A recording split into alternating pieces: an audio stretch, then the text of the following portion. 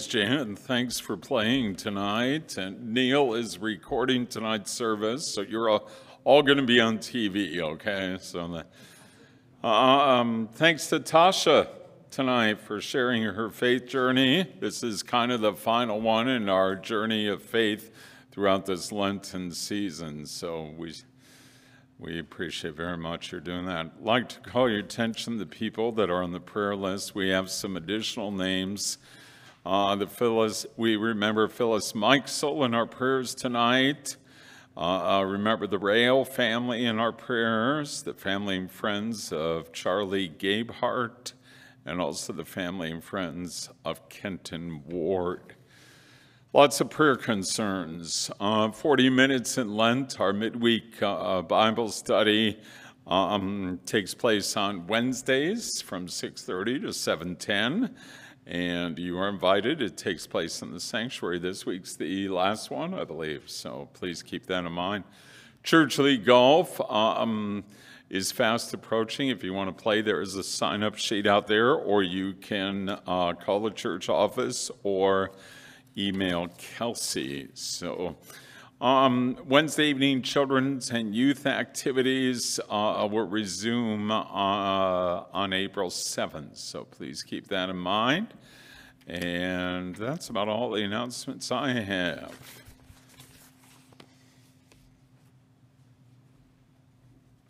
It's all yours, Jan. Oh, mine, okay.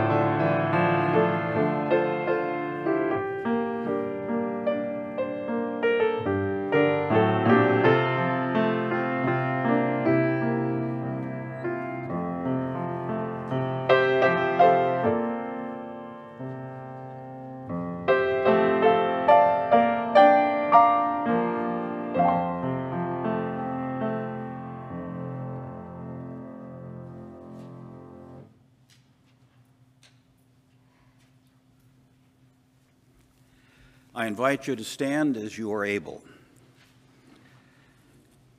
Blessed be the Holy Trinity, one God, the keeper of the covenant, the source of steadfast love, our rock and our Redeemer. God hears us when we cry and draws us close in Jesus Christ. Let us return to the one who is full of compassion. Fountain of living water, pour out your mercy over us. Our sin is heavy, and we long to be free. Rebuild what we have ruined and mend what we have torn. Wash us in your cleansing flood. Make us alive in the Spirit to follow the way of Jesus as healers and restorers of the world. So, amen. Beloved, God's word never fails. The promise rests on grace. By the saving love of Jesus Christ, the wisdom and power of God, your sins are forgiven, and God remembers them no more. Journey in the way of Jesus. Amen. Let us pray. O God, with steadfast love you draw us to yourself, and in mercy you receive our prayers. Strengthen us to bring forth the fruits of the Spirit, that through life and death we may live in your Son, Jesus Christ, our Savior and Lord, who lives and reigns with you and the Holy Spirit, one God, now and forever. Amen. You may be seated.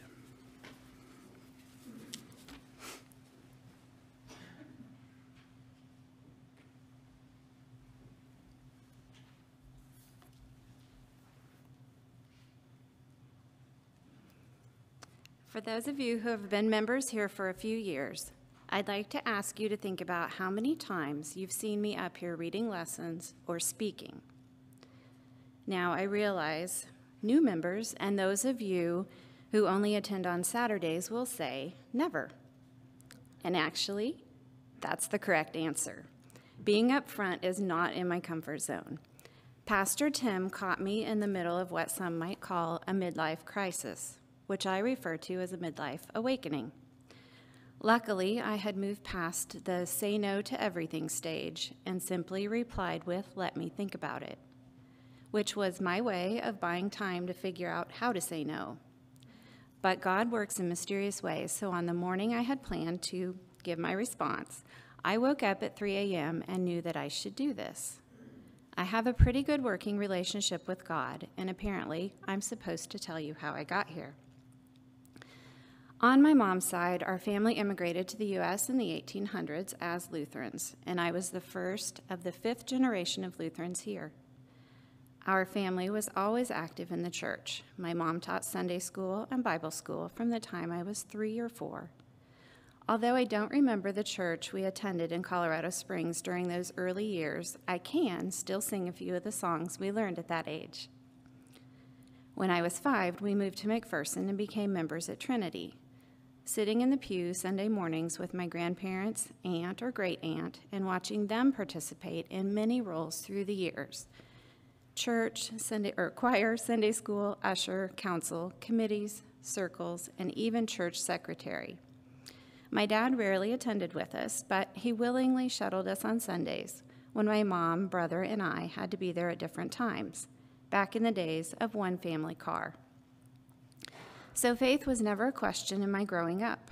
It was a given, although not something we really talked about. We said nightly prayers, but table grace was only when we gathered with extended family. And all my friends but one attended church somewhere. Occasionally, I went to other churches with friends, such as the Presbyterian or First United Methodist, but I always preferred the liturgy, music, and flow of Lutheran worship. I had one friend whose parents didn't attend church much, so she actually tried out different churches and youth groups herself through the junior high and high school years. I found that intriguing and brave.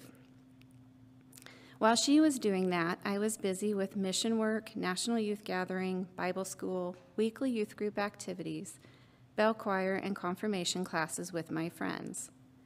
I remember being so terrified of having to go in front of the church council and answer questions at the end of those classes. Apparently, I passed because I was confirmed and have the traditional photo of the robe-wearing confirmation class to prove it. I discovered my opinion of the Lutheran Church as being the definition of steadfast love, not showy, not changing all the time, not trying all the latest things to lure people in. To me, being a Lutheran is glorifying God in a pure and humble way. Through the college years, I didn't attend church regularly, though I did work for Lutheran Campus Ministry prepping meals for their Wednesday night group at Kansas State. It was also during the college years that I met Marlon, my husband, who was more Catholic than I was Lutheran.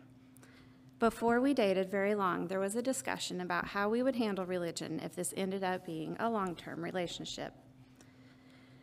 When we first married, we were in a new place and didn't get around to finding a church until we had our first child. We knew then it was time to commit, and we joined Emanuel, with an I, in Salina. We promptly found out we would be moving with Marlon's job in a few months. This time we knew not to wait. So in 1998, shortly after moving to Hutchinson, we joined Emanuel with an E. Through the years, I followed in the family footsteps and have been active in many roles here at the church. Joining a church when you have young children makes it easier to be involved in activities, and we were lucky to raise our 3 alongside several other families, which became a great group of friends. Wednesday night meals and the time waiting to pick up kids after choir or confirmation led to chats about parenting and mom's struggles or wins. That was something I looked forward to each week. I would guess I'm not alone when I say my faith came into question and service the most while parenting. It wasn't just the moms in our stage of life that helped support my faith during those years. The interaction, support, and relationship with members here, spanning several decades, has been a blessing as well. Even though I've always been comfortable talking to God throughout the day, and not just in formal prayer, I began to question at one point if I really was a good Christian. I've never read the Bible much and wasn't comfortable praising God out in the community. Blatant evangelizing has never been my thing. Seeing others quoting the Bible or publicly professing their faith and talking openly about Jesus or God's plan for them made me feel inferior. And as I struggled with that off and on for years, until Pastor Tim had a message one Sunday, which I really don't remember. Sorry. But I do remember how it made me feel. It was as though my eyes were opened and a weight was lifted. I'm betting it was about Matthew chapter 6, which is paraphrased like this: "When you do a charitable deed, do not sound a trumpet before you as the hypocrites do in the synagogues and in the streets, that they may have glory from men. Assuredly, I say to you that your charitable deed may be in secret, and your Father who sees in secret will himself reward you openly." Also, early in my adult years, my mom gave me the very good advice to keep a list of God's answer to prayers. Nowadays, it might be called a blessings or gratitude journal. And it's amazing how you'll recognize how God is active in your life once you start looking. From really small things like wondering how we were going to pay for a small but unexpected expense as a young family on a budget, praying about it, then the next day receiving a check in the mail for some refund that we had not known was coming in the exact amount needed, to having a friend recommend years later signing up for an online Lenten Bible study on praying. This Bible study not only got me focused on praying big prayers, but also started my Bible reading at the beginning of the hardest year of my life. So because of my list, I was not only able to pray my way through the very hard 2017, where we said goodbye to parents while helping our kids through teenage struggles, but because of the journal, I also recognized God's hand in getting me to that point. The midlife awakening I referred to earlier has me doing a morning devotional and Bible reading each day, which is helping me feel more powerful in my faith.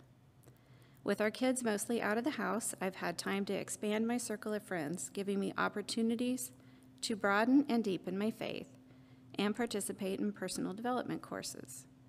I'm learning to embrace the hard things instead of ignoring them, which allows me to more fully embrace the joyful things God provides.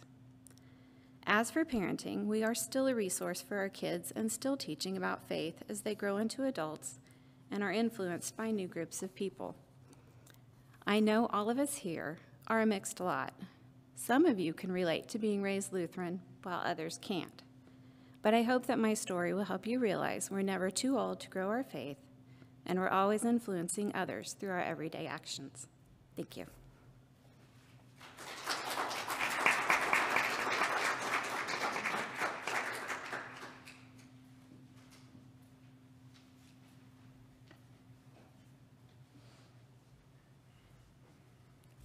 Thank you, Tasha.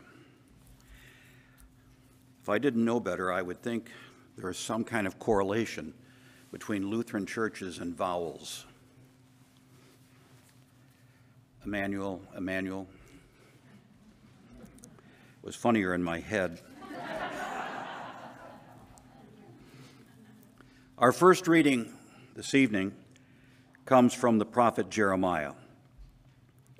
"The days are surely coming, says the Lord, when I will make a new covenant with the house of Israel and the house of Judah. It will not be like the covenant that I made with their ancestors when I took them by the hand to bring them out of the land of Egypt, a covenant that they broke, though I was their husband, says the Lord. But this is the covenant that I will make with the house of Israel after those days, says the Lord. I will put my law within them. I will write it on their hearts, and I will be their God, and they shall be my people. No longer shall they teach one another or say to each other, 'Know the Lord,' for they shall all know me, from the least of them to the greatest, says the Lord. For I will forgive their iniquity and remember their sin no more. The word of the Lord. The second reading comes from the book of Hebrews. Christ did not glorify himself in becoming a high priest, but was appointed by the one who said to him, "You are my son, today I have begotten you." As he also says in another place, "You are a priest forever, according to the order of Melchizedek." For the days of his flesh, Jesus offered up prayers and supplications with loud cries and tears to the one who was able to save him from death, and he was heard because of his reverent submission. Although he was a son, he learned obedience through what he suffered. And having been made perfect, he became the source of eternal salvation for all who obey him, having been designated by God a high priest according to the order of Melchizedek. The word of the Lord.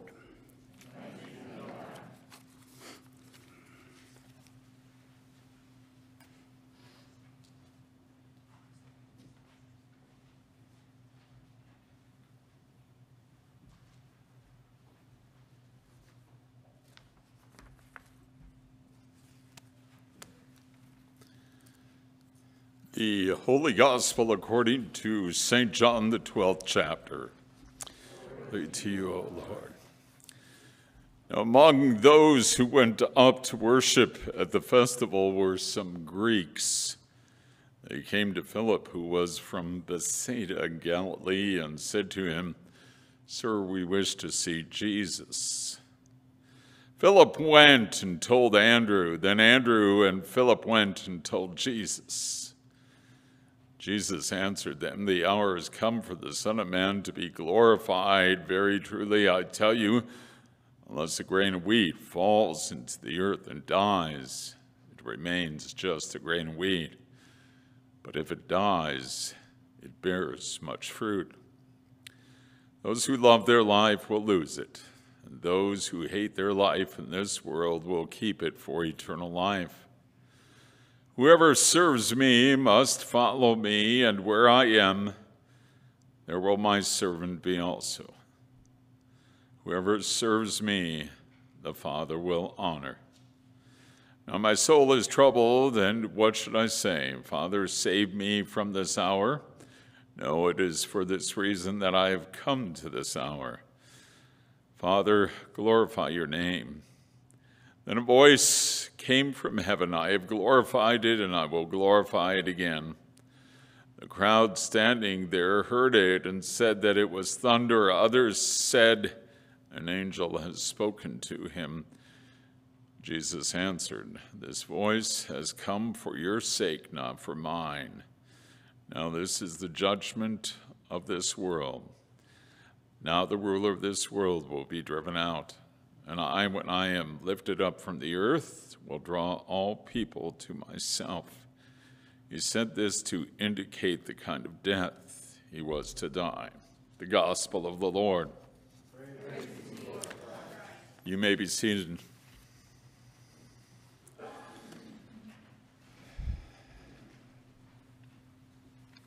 Tasha, thanks for saying yes in a weak moment or whatever moment.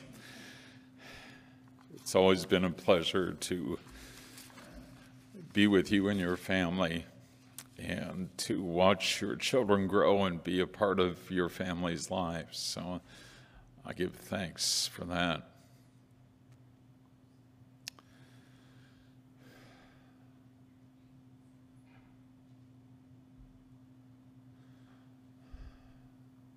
There were some Greeks that came to Philip. And they said to Philip, "We wish to see Jesus." It's probably a request that the disciples heard again and again. Different people at different times wanted to meet Jesus.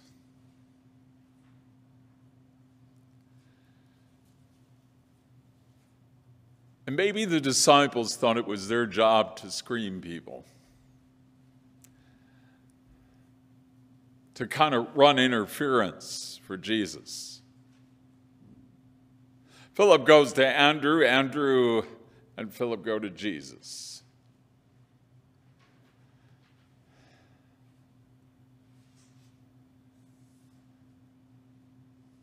Remember the children who were brought to Jesus that he might lay hands on them and bless them? The disciples try to interrupt that.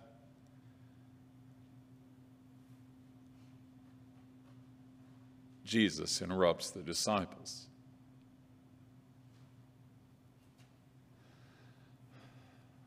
There was something that drew people to Jesus. There was something that drew the disciples to give up their families, their livelihoods, and follow an itinerant preacher across the countryside and learn from him. There is something that touched your soul and brought you into a relationship with God in Jesus Christ.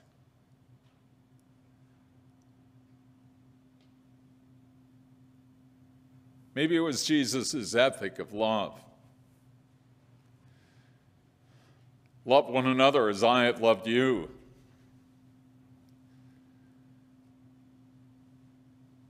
Love your enemies and pray for those who persecute you.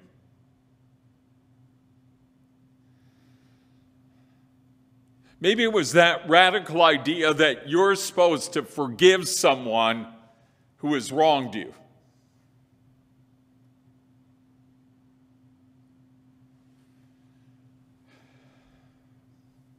Maybe it was Jesus' lifestyle. You know, walk in the countryside, free and easy, no possessions to speak of, no schedules to keep, just meeting people, listening to people, engaging in their lives.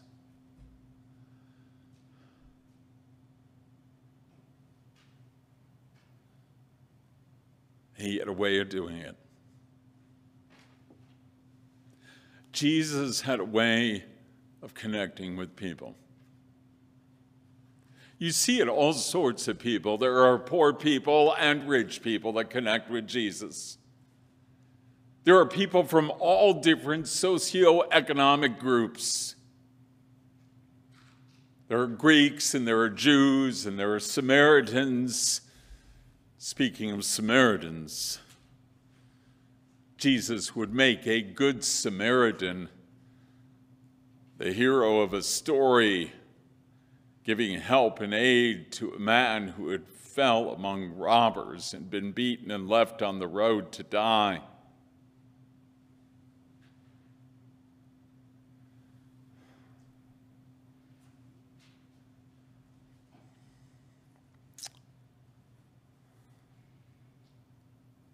But there were some people that Jesus couldn't connect with. They were people that were looking for power and position and control.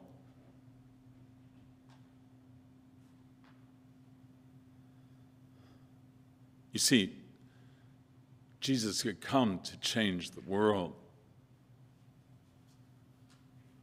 That was really the message of the gospel. To turn the world upside down, to change it. You don't have to look to political structures to do it. You've got a Lord that wants to lead you in the way to change the world.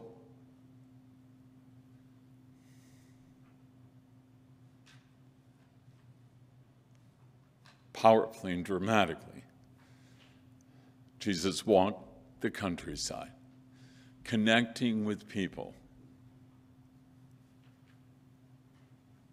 listening to people. making a difference in their lives. And notice how he does it. He gives up himself. He loses himself. And that's what he calls us to do.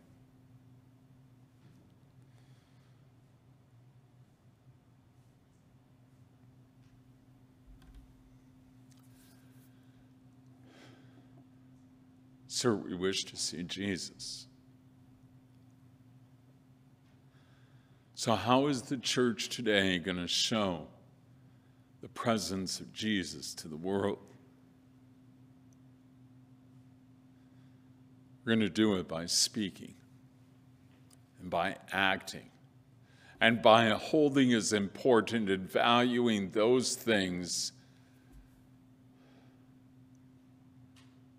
that Jesus held as important. It's not about power, it's not about position, it's not about control. It's about change. Radical change.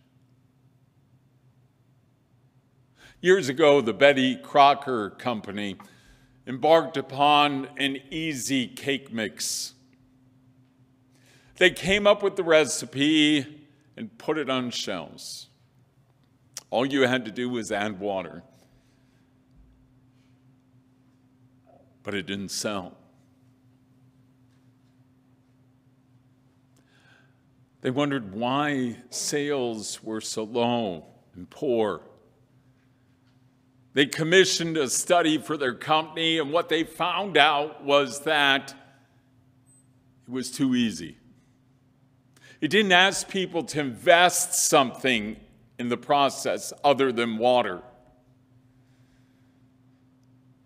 They came up with an idea. We'll have them add an egg to the recipe.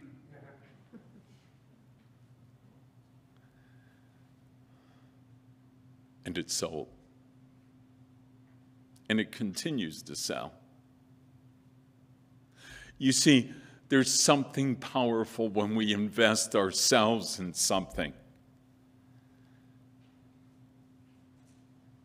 You want to show the world the presence of Jesus, you got to lose your life. You got to lose yourself for the sake of your neighbor and others.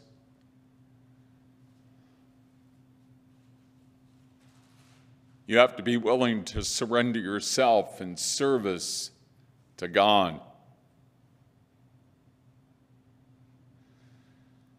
Sir, we wish to see Jesus. You want to show people the presence of Jesus? Then speak like it. And act like it.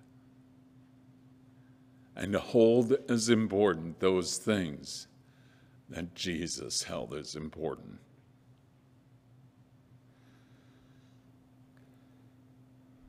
May the peace of God, which passes all understanding, may that peace keep your hearts and your minds. Christ Jesus our Lord. Amen.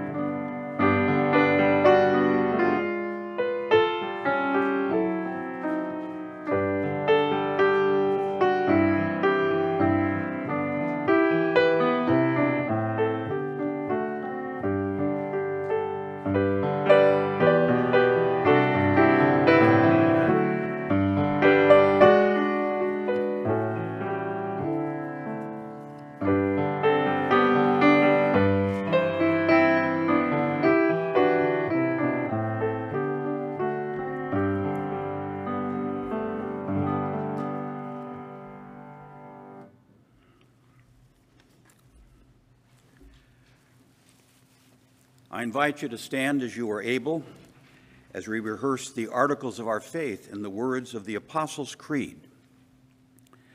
I believe in God, the Father Almighty, creator of heaven and earth. I believe in Jesus Christ, his only Son, our Lord. He was conceived by the power of the Holy Spirit and born of the Virgin Mary. He suffered under Pontius Pilate, was crucified, died, and was buried. He descended into hell. On the third day he rose again. He ascended into heaven and is seated at the right hand of the Father. He will come again to judge the living and the dead. I believe in the Holy Spirit, the Holy Catholic Church, the communion of saints, the forgiveness of sins, the resurrection of the body, and the life everlasting. Amen. Let us pray for the whole people of God in Christ Jesus and for all people according to their needs. You wash us through and through and remember our sin no more. Make your church a community of forgiveness throughout the world. Give your people courage to forgive. Through them, show the world new possibilities. Bless the ministries of repentance and reconciliation. Lord, in your mercy, you promise to write your law on our hearts.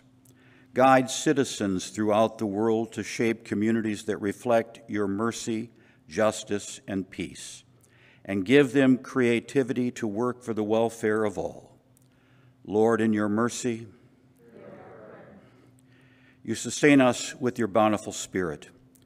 Restore the joy of all who need to know your presence, those who are lonely or feel unforgiven, those who need healing of mind or body, those who are dying, and all who grieve.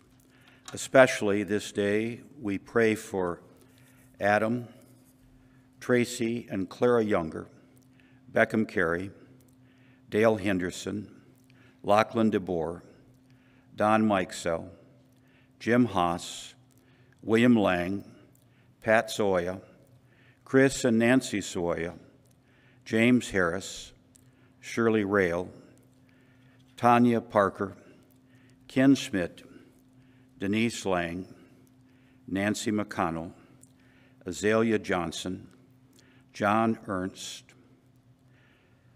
Phyllis Mikesell, the Rail family, and the family and friends of Dorothy Armstrong, and family and friends of Caron Miller, the family and friends of Charlie Gabehart, and the family and friends of Kenton Ward. Lord, in your mercy, in the cross of Christ, your name is glorified.